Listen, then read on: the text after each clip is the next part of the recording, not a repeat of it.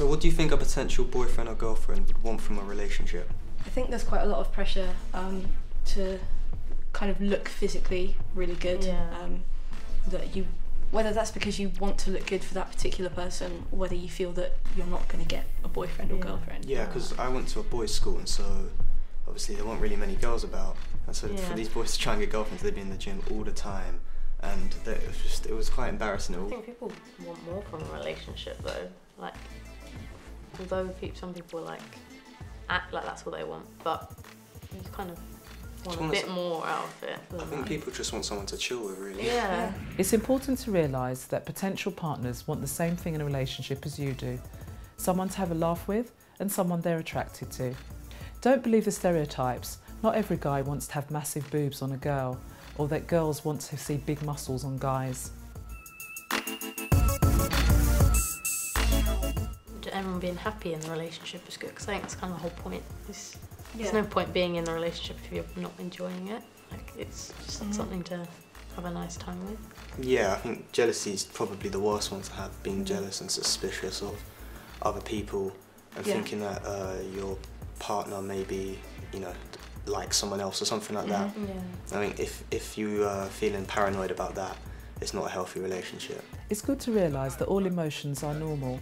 It's just how each emotion is dealt with that determines whether it is healthy or unhealthy in a relationship.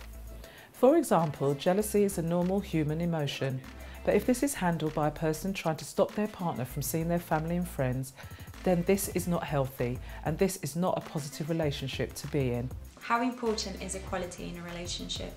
I think it's definitely important that you shouldn't have one person who's controlling the relationship and controlling the other person.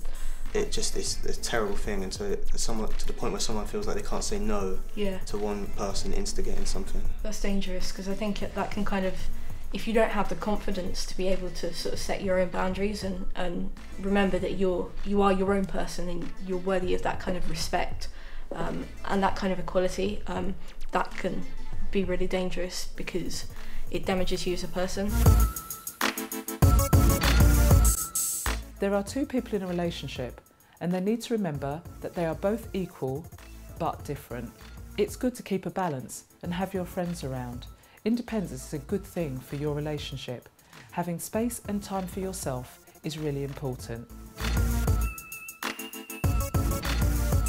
I don't think it is actually vital in every relationship, especially at this age. Like, it's not, it kind of makes it something more intense than it should be, because that's a massive commitment. I think that if you choose to sleep with someone, it's a big step, so I don't think that it's necessary to always take that step at this age. Yeah, if I was ever like pressurised into having sex, then I just wouldn't go away. I'd just end it.